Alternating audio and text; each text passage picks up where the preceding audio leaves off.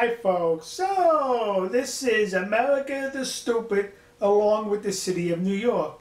And here's why I say that. The alt-left in this country, along with the news media, academia, and the Democratic Party, have been trying to void out our Second Amendment, which gives us our God-given right, protects our God-given right of self-protection by owning a firearm.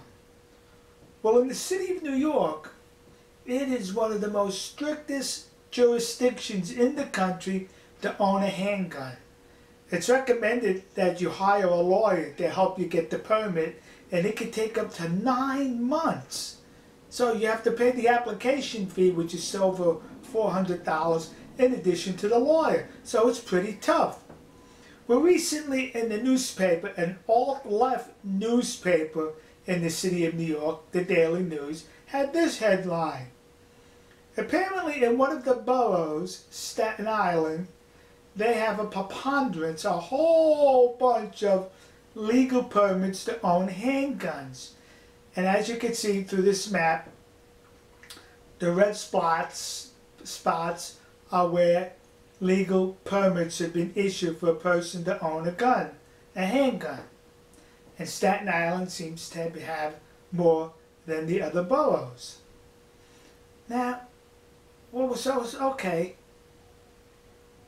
But let's now compare this to crime statistics in the city of New York, weighted against where the legal handgun permits are. Now, if you look over here, in this one,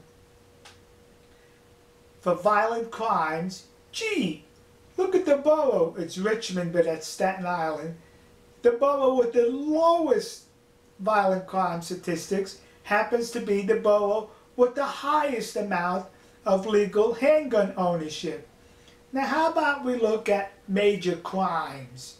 Gee, look at this. The borough with the lowest amount of major crime happens to be the borough with the highest amount of legal handgun permits. Gee, can we draw a correlation there, kids? Nah, not if you're in the news media, the alt-left, the Democratic Party of academia. They still, even though statistics bear out as encapsulated in the city of New York, you don't have a right, or should not have a right, to own a firearm in these here United States of America. Let's void out the Second Amendment, so says they. Bunch of morons, bunch of Democrats. We'll see you. God bless you. God bless America. And God bless the nation you happen to be in. See